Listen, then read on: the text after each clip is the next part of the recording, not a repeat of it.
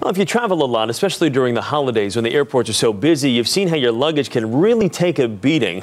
And no one knows that better than our travel editor, Peter Greenberg. Peter, good morning. Good morning, Chris. Well, you know, we've all seen how luggage takes a beating, especially at this time of the year. So we decided to take 5 of the top-selling brands of travel luggage and test their durability. Now, it wasn't a scientific test, but it certainly was an entertaining and visual way to see how they measured up. Now, some bags held up better than others, and surprisingly, price had nothing to do with it. So sit back, enjoy the ride, and hope this never happens to your bags. We started with 5 bags from Tumi, Samsonite, American Tourister, Victorinox, and Delsey, all purchased directly from the manufacturer. We didn't send them to the airport, the train station, or even the bus depot. No, we sent our bags on an entirely different journey. We sent them to the Audubon Zoo in New Orleans, where Joe Fories is the assistant curator of mammals. Okay.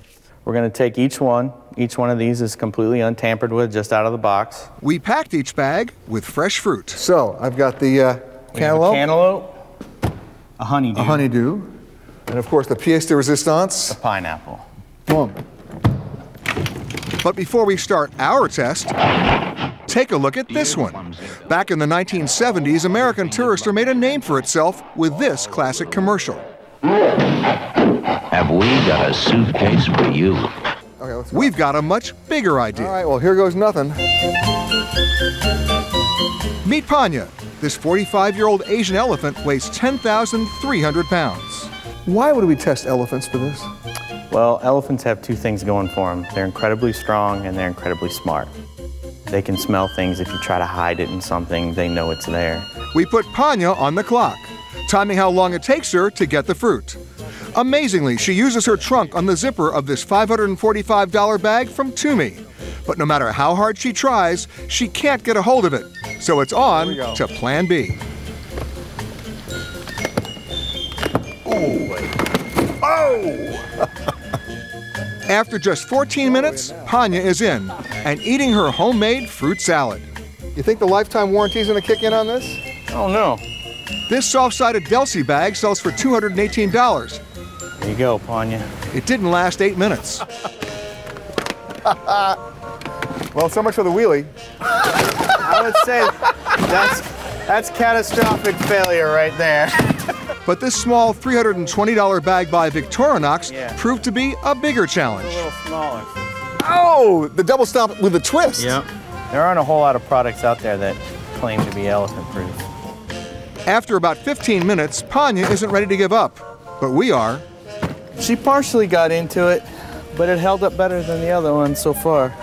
Look at her, she's already ready to go. Here we go. Elephants eat about 160 pounds of food a day, so there was no loss of appetite when we brought out our 4th bag. This hard-sided Samsonite retails for $240. Snap, crackle, and pop. Oh, this did not take long. She's already in. Yeah. Look at that.